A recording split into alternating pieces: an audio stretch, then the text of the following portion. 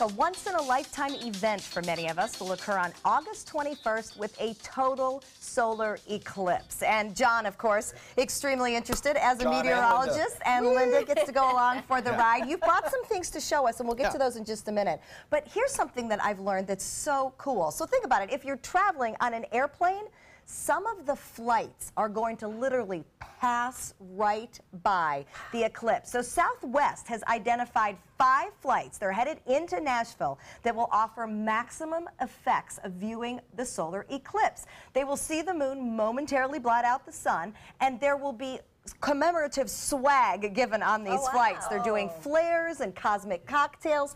As of Friday, there were still seats on some of these flights. None of them are coming from Tampa, but you know, there are people that will, like the Denver to Nashville route goes right along that midsection of the country. That's amazing. Just where you're going to be able to see. Eclipse. Isn't that neat? That is so cool. I mean, instead of, you know, 8-10 minutes of eclipse, you're going to have hours. And a couple hours. I know. Isn't that neat? So I want a ticket. Fingers crossed the weather cooperates. But tell us some of the things that you're doing that we can do. Well, what are you thinking? Yeah, you know, I thought a lot of us are not going to be traveling to see the eclipse, and most of us will be staying here at home, and we'll get about an 80% eclipse here. Which is pretty good. Yes, it's something to see. You don't need big telescopes to see the eclipse. The naked eye will do it just fine if you have proper protection for your eyes, and that is a big, big important if. You have to have that. And binoculars will be a great thing as well. Most people don't know that on the bottom of the binocular is a little cap that unscrews, and what that will do will be to reveal a little bolt hole there that will accommodate a tripod holder. So instead of having to hold the binoculars up for a prolonged period of time, and by the way, only do this if you have the proper solar filters for your binoculars. Yeah, you have to protect the binocular lenses like you'd protect your eyes. You can burn your eyes so badly. You absolutely can. But they make special binoculars for solar viewing, or you can get the filters that are necessary for using your binoculars. So this is just a little mini tripod, but pretend you had a big tripod. They make a little adapter, and these little adapters are, you know, about $5. That's about it on Amazon. Screws right into your tripod, or you can get a monopod, which is even cooler, I think, for about 10 or 15 bucks at any of the department stores. And then this just holds it right there, so you don't have to hold those binoculars up for, you know, 5-6 minutes. So that's easy, and that's fun, and that's simple to do, and not very expensive.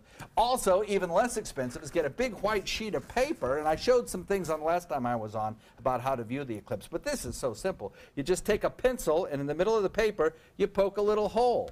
And with that little hole in the middle of the, there you go, you just hold it up to the sun as the eclipse passes by, and it will project onto the ground a beautiful image of the eclipse. Even with that little hole? That little hole. And it'll make the, about that big on the ground, make the image of the sun, and you'll be able to watch the moon cross right over it. Simple, cheap, easy. All right, now tell us about the app. Finally, and I love this. This has just come out in the last couple of weeks. This is produced by NASA. That has a an app that you can get on your Android or Apple phone to allow you to become a citizen observer of the eclipse anywhere. Anywhere. You don't have to be right in the totality in that narrow little 60-mile path that goes across the United States.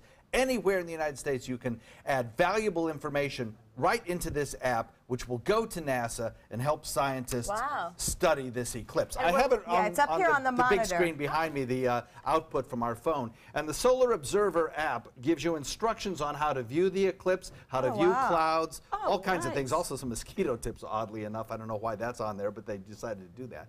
But the eclipse, you log on with a with your email account, and you make an account that will record your observations. Cool. It gives you great information about cloud cover, the kind of clouds that you may have in your neighborhood, how to take the air temperature during the time of the eclipse, how to take the surface temperature of the soil at the time of the eclipse, and bunches of other variables. So for very little money, you can use this app and give NASA some very important information. Great way to get the kids involved. And I know you just mentioned like the air temperature and the soil. All of those things are going to be affected because for whatever that time is, the sun is not warming anything.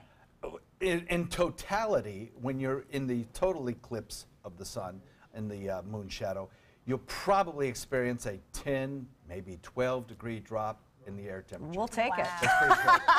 Locally, probably 4 or 5 degrees. But Very still, interesting. significant. All right, remember, this is all coming up August 21st. Of course, we'll continue talking about it. And John has an amazing Facebook page that you can follow as well. We're going to go Facebook Live, I think, during the... Good. John and Linda are hitting the road to see it in its totality. But for those of us seeing it here, we will obviously live vicariously through John. be posting and It's going to talking. be exciting. All right.